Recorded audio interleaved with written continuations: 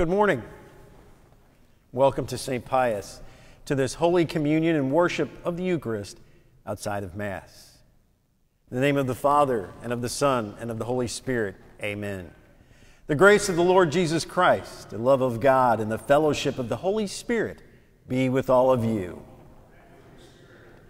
Brothers and sisters, let us acknowledge our sins and so prepare ourselves to celebrate the sacred mysteries.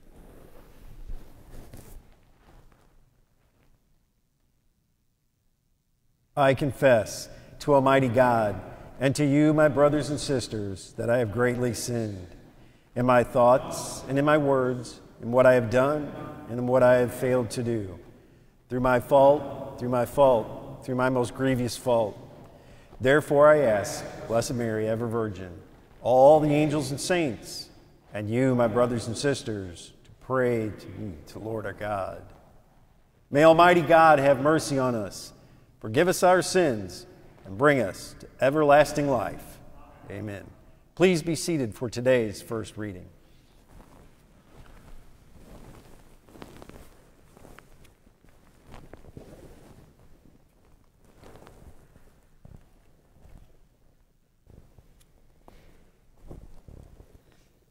A reading from the letter of St. Paul to the Galatians. Brothers and sisters, realize that it is those who have faith who are children of Abraham. Scripture, which saw in advance that God would justify the Gentiles by faith, foretold the good news to Abraham, saying, "Through you shall all the nations be blessed." Consequently, those who have faith and are blessed, along with Abraham who had faith. For all who depend on works of the law are under a curse.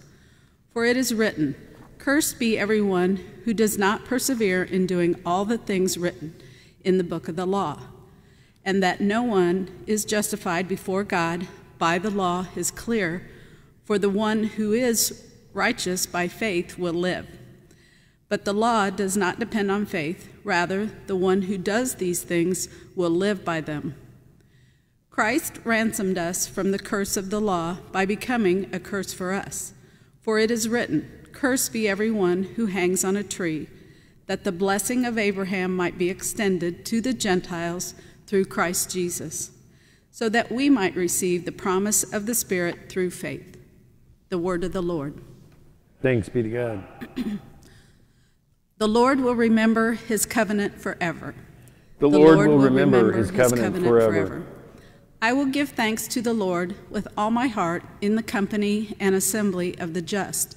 Great are the works of the Lord, exquisite in all their delights. The Lord will remember his covenant forever. Majesty and glory are his work, and his justice endures forever. He has won renown for his wondrous deeds. Gracious and merciful is the Lord. The Lord will remember his covenant forever. He has given food to those who fear him. He will forever be mindful of his covenant. He has made known to his people the power of his works, giving them the inheritance of the nations. The Lord will remember his covenant forever.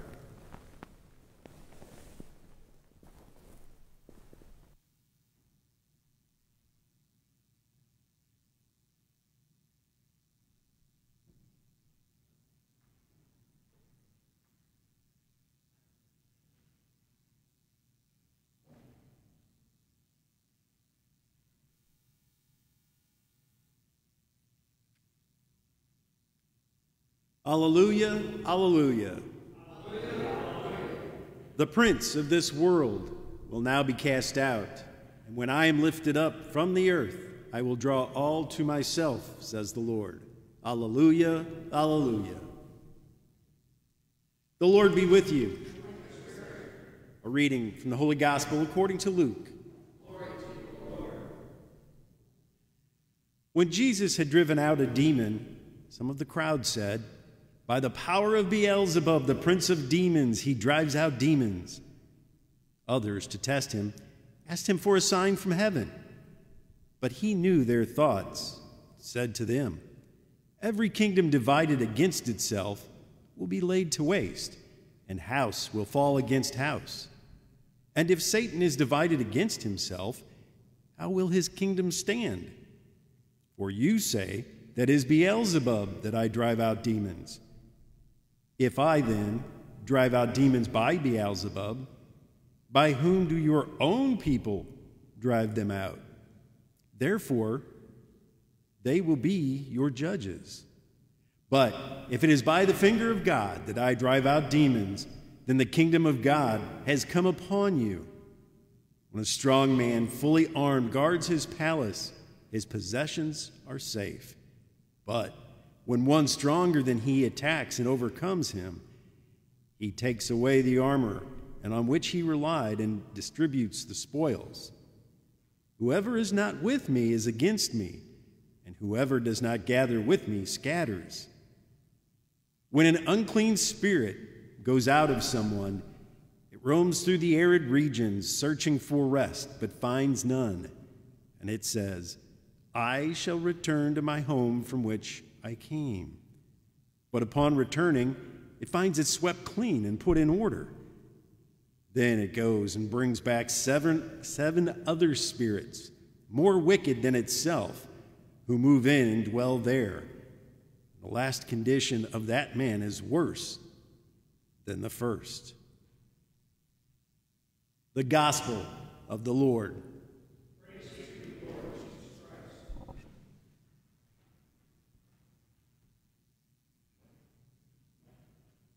Sitting there listening to the first reading, I have no idea why this popped into my head, but we've all seen those commercials where the credit card company says, "What's in your wallet?" And I got to thinking, instead of what's in your wallet, what's in your heart? What is in your heart? If listening to this gospel today from Luke, the thing that really struck me is towards the end. When an unclean spirit goes out of someone, it roams through arid regions searching for rest, but finds none. And it says, upon its return, everything is swept clean. Made me think of reconciliation. We go to reconciliation, that's what we want to be, swept clean. We have that beautiful gift in the Catholic Church of reconciliation that we do need to take advantage of often. But as soon as that reconciliation is done, as soon as your prayers the priest have given you have finished, then what? That's where the 7 other spirits have the opportunity for flight into your life. We need to guard against that. And I think so many times people, especially younger kids, will come up to me and they'll say, "Well, Deacon Chris, I go to reconciliation, but I don't feel any different." Uh-oh. But that's okay, because us big kids do that from time to time too. Those prayers that the priest gives you, use those to ward off anything that is bad that can come in, and then act on that. And what I mean by that is, if you clean up a room and you just start throwing your toys back in there, your dirty socks or dirty clothes back in there, the room's not clean anymore. Well, it's the same thing with your heart, yourself, and your spirit. We need to keep that area clean.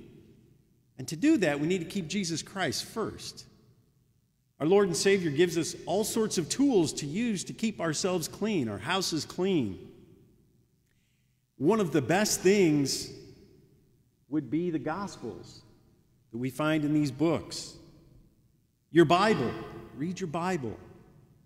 Use those 10 commandments that are given to us.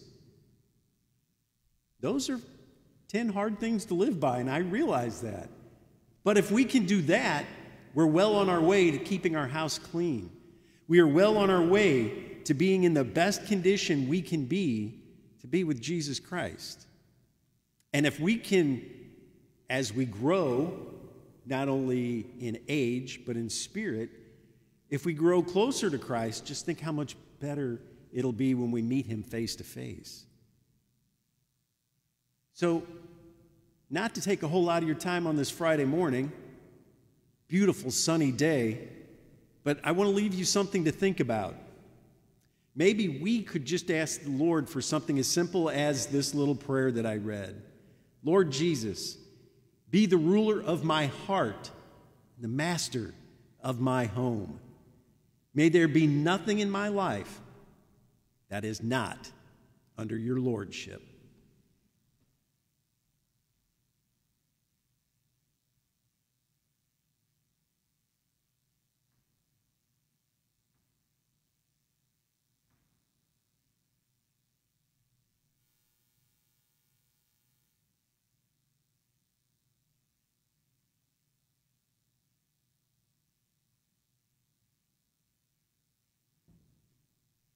Please stand.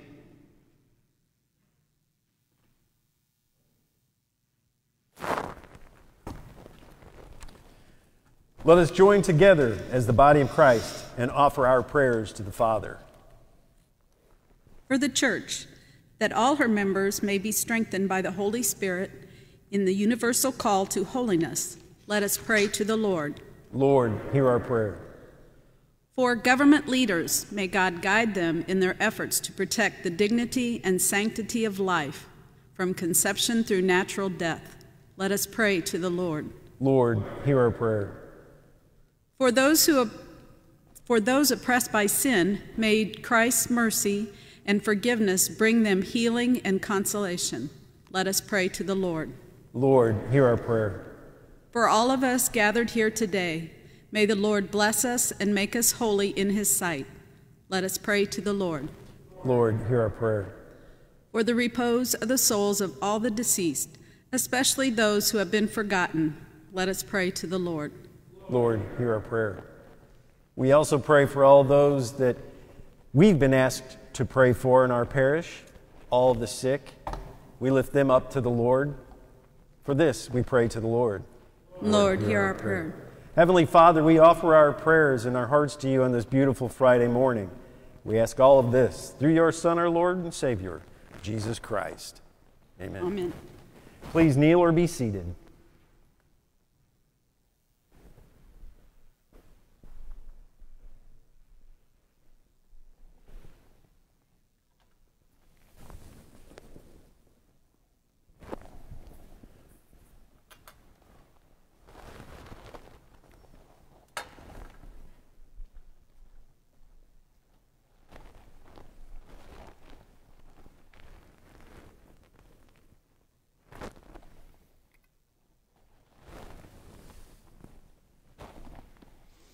Please stand. At the Savior's command, informed by divine teaching, we dare to say, Our Father, who art in heaven, hallowed be thy name. Thy kingdom come, thy will be done, on earth as it is in heaven. Give us this day our daily bread, and forgive us our trespasses, as we forgive those who trespass against us.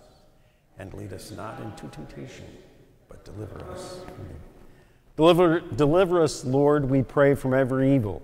Graciously grant peace in our days, that by the help of your mercy we may be always free from sin, safe from all distress, as we await the hope and the coming of our Savior, Jesus Christ.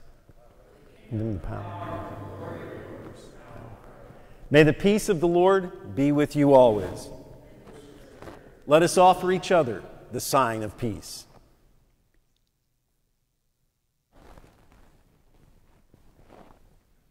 Please kneel or be seated.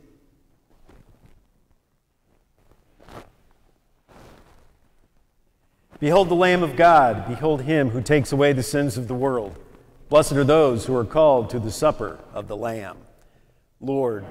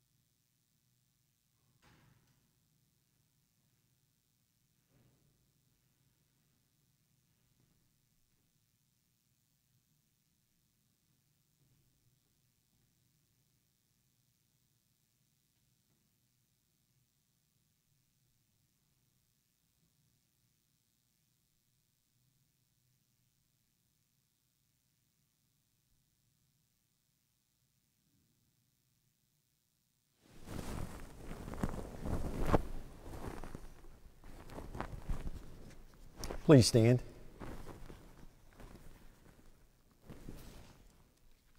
And let us pray.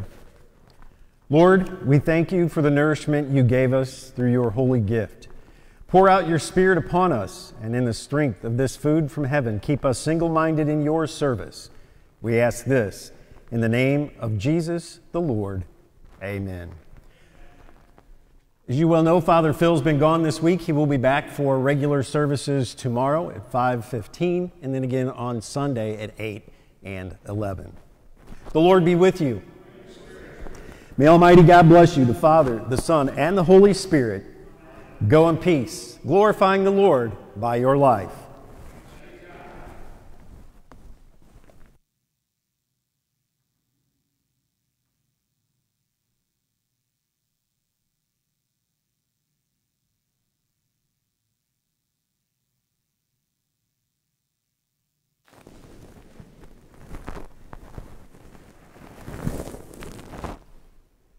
Together we pray the prayer of St. Michael, in the name of the Father, and of the Son, and of the Holy Spirit. Amen. St. Michael.